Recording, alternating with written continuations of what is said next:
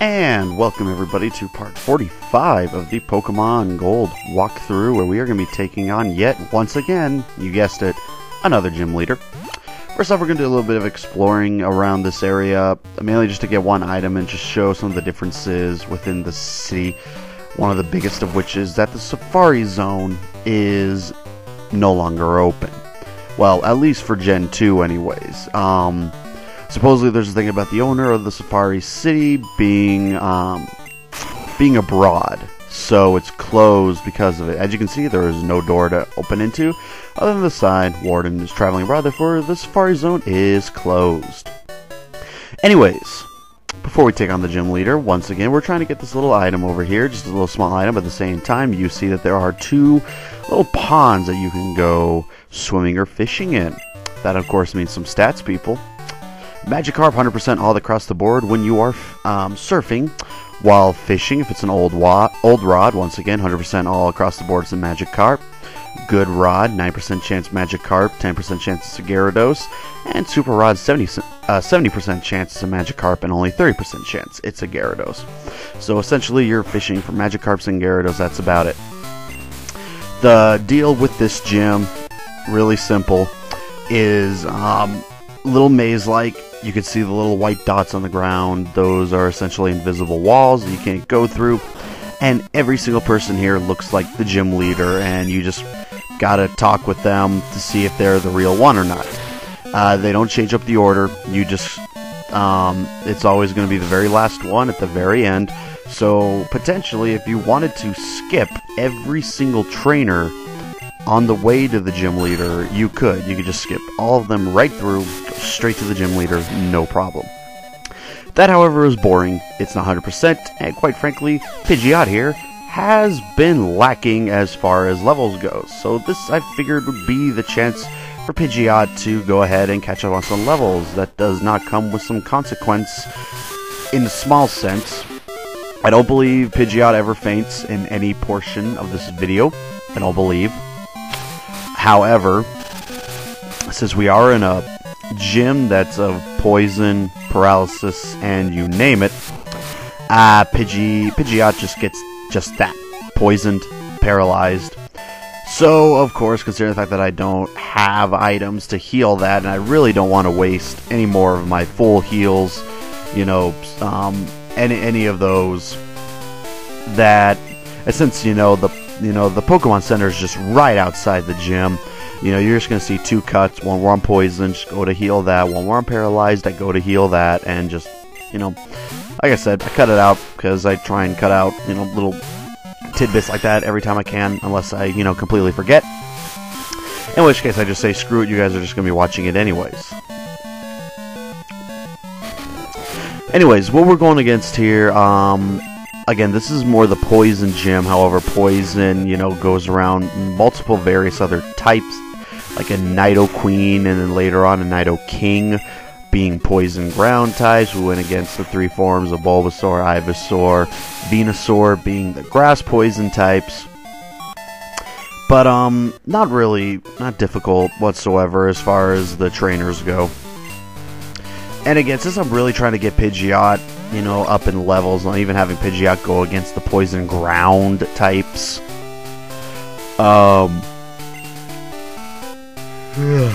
Excuse me there. Just woke up not so long ago. And yes, I am going to be uploading this a day late. I completely forgot to go through and do the audio recording to get this up yesterday. So we'll be uploading this today as well as the new Budokai 2-part, because I know I've missed about a week and a half worth of uploading. But again, as I put down in my post, moving really sucks. So, took a lot of time out of, my schedule. So Pidgeot's poisoned, but other than that, being a flying type, the ground, ground types aren't going to be any threat to me whatsoever.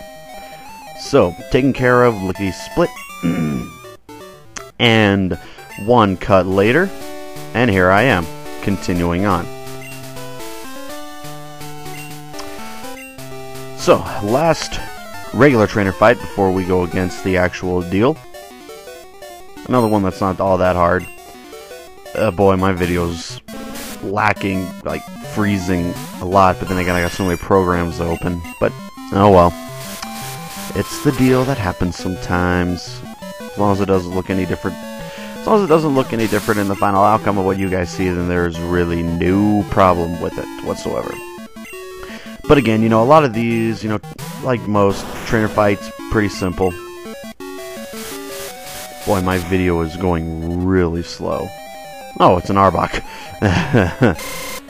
Oh man, what is causing it to go this slow? Boy, that's some. It is really lacking in mine. Oh well. Again, as long as it doesn't lack on your guys' end when the final part comes out, it doesn't really matter. But this is really annoying to watch. I think I might know. Hang on.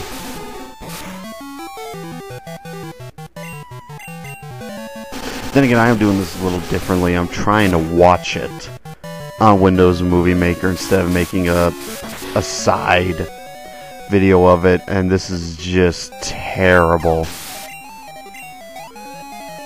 I really hope this doesn't screw up the audio any, but it just might actually. That kind of pisses me off.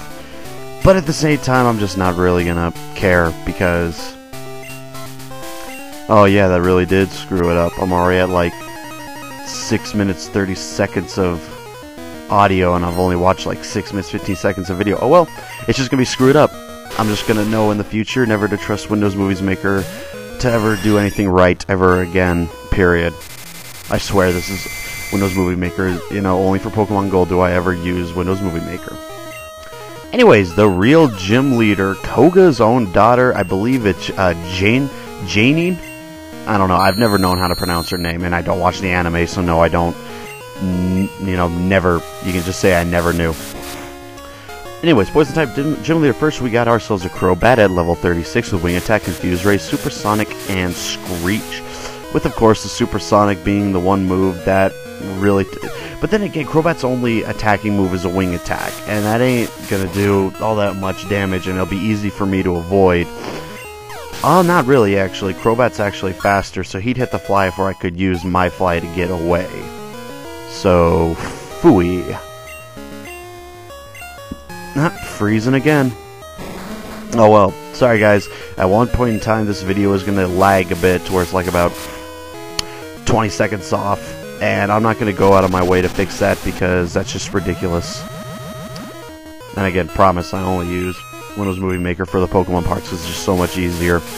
And once that's done with, I am never going back because Windows Movie Maker is terrible.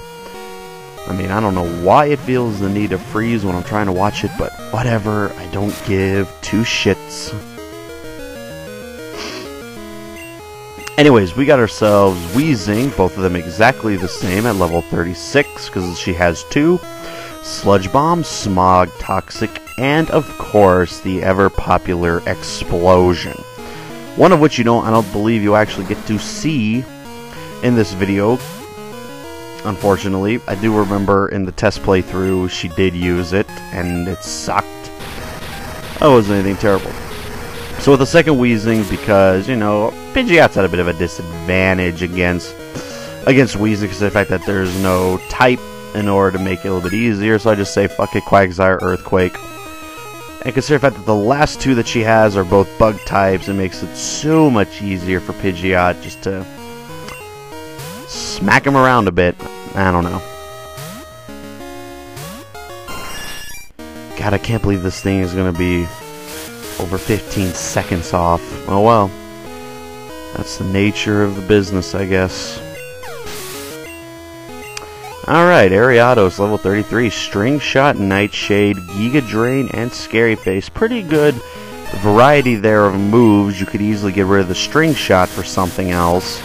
And the Scary Face, really. But Nightshade and Giga Drain, both good moves. Nightshade being one of those moves where the damage is based around the Pokemon's level. So in that case, it would be 33 damage every single time. Finally, a level 39 Venomoth. Toxic, Psychic, Foresight, and Supersonic.